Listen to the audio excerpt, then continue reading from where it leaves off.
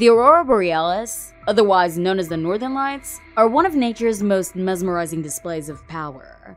Despite what its name suggests, the Northern Lights can be seen almost anywhere in the world, just as far south as the equator.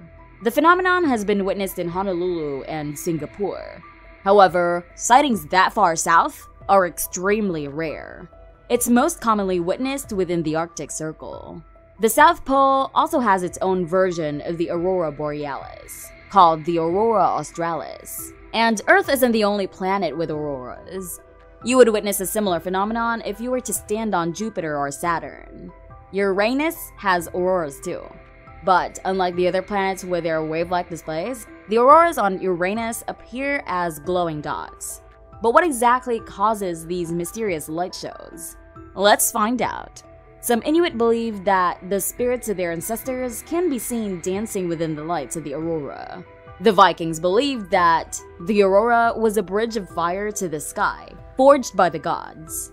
Well, spoiler alert, according to modern science, the northern and southern lights are not dancing spirits or a bridge of fire. They are actually caused by something much more tangible: the sun. Our sun is a 4.7 billion-year-old ball of hydrogen and other gases fusing away in space, 150 million kilometers away from planet Earth. And every once in a while, it kicks up a bit of a storm, a solar storm to be precise. The sun produces energy by smashing hydrogen atoms together in its core under such immense temperatures and pressures that the hydrogen atoms fuse to form helium atoms. This process is known as nuclear fusion.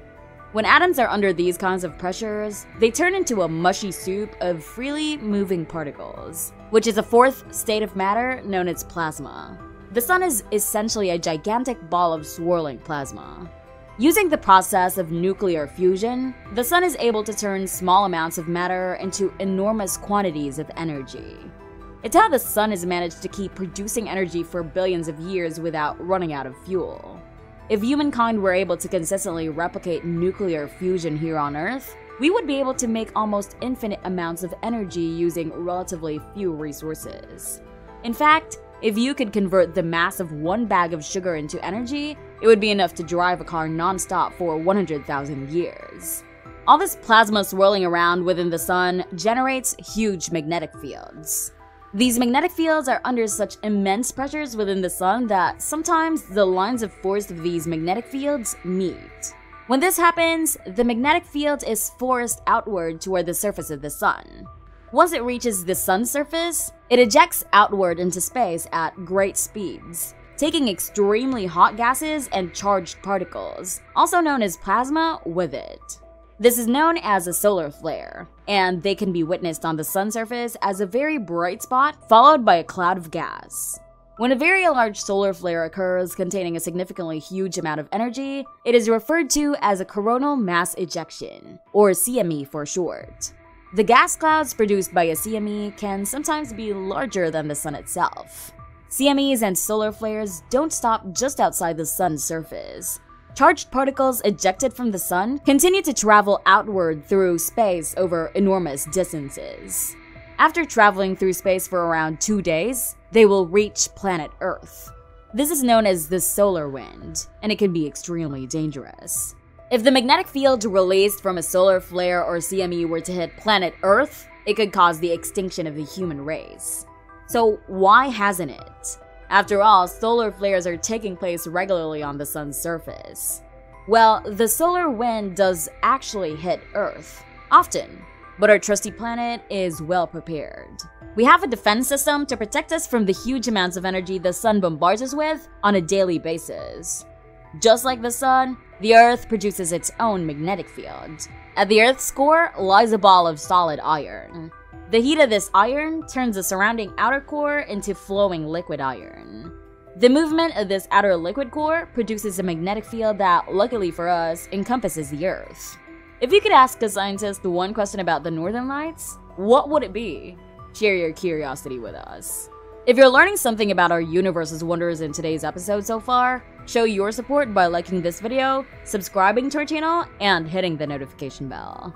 The Earth's magnetic field acts as a protective barrier against all sorts of harsh, destructive forces that come from far away in space. including solar flares. This protective shield is called the Earth's magnetosphere, and it extends thousands of kilometers into space. That sounds large, but it's actually rather modest compared to Jupiter's magnetosphere, which extends over 7 million kilometers from space on each side of the planet. In fact, on Jupiter's night side, facing away from the sun, its magnetic field even reaches Saturn. But let's get back to Earth. Most of the sun's solar winds simply bounce off the Earth's magnetosphere when they reach us. However, the magnetosphere has two weak spots at the north and south poles, where the magnetic fields that protect planet Earth are much less prevalent than near the equator. This means that a small percentage of the charged particles from the sun do make their way into the Earth's atmosphere via these two weak spots at the poles. When this happens, the electrons in the solar wind collide with oxygen and nitrogen atoms in the Earth's atmosphere. During this interaction, energy is transferred from the atoms in the solar wind to the Earth's oxygen and nitrogen atoms, raising their energy states and exciting them. When an atom gets excited, its electrons move into an orbit further away from the nucleus. These newly excited atoms eventually release this newfound energy to calm themselves down and return to their baseline energy state. The oxygen and nitrogen atoms release this energy in the form of particles of light or photons. The light they emit is what we call the aurora. This process of exciting atoms to cause them to release energy in the form of light is exactly how neon lights work. The auroras are simply nature's neon lights, executed on a far grander scale. The only difference is that nature uses this phenomenon in a far subtler way than to advertise strip bars. The auroras typically appear in vast curtains or waves of light following a distinct line across the sky. They appear this way because they are following lines of force in the Earth's magnetic field. Yes, that's right. The aurora uses the force. The different colors of the aurora are caused by different gases in the atmosphere. Each gas emits a unique color when it is excited. For example, oxygen gives off a green light when it's excited, which is the most common color seen in the aurora. Nitrogen, on the other hand, gives off blue and red colors when excited. So, to summarize, when charged particles released from solar flares on the sun's surface hit our planet at either the north or south pole, they interact with atoms in the Earth's atmosphere. This interaction causes electrons to move to a higher energy state. When these electrons drop back down to a lower energy state, they release photons, tiny particles of light that paint the night sky in a spectacular display of shimmering waves, following the natural magnetic field lines of planet Earth. Understanding how auroras are formed might seem like it takes away some of their magic, but there's a deeper beauty in comprehending the science behind one of nature's most breathtaking performances. So if you're ever lucky enough to experience the aurora for yourself, take a moment to contemplate just how marvelous and magnificent the universe really is, and then take some epic selfies to capture the moment forever. Do you have any personal stories or folklore related to the Northern Lights from your culture or region? Share them with us. We hope you're inspired to learn more about the Northern Lights. If you enjoyed this exploration, don't forget to give this video a thumbs up, subscribe to Trove, and ring the notification bell. Your interactions fuel our passion for science and discovery, and helps us bring you more educational content. Thanks for watching, and see you in the next video.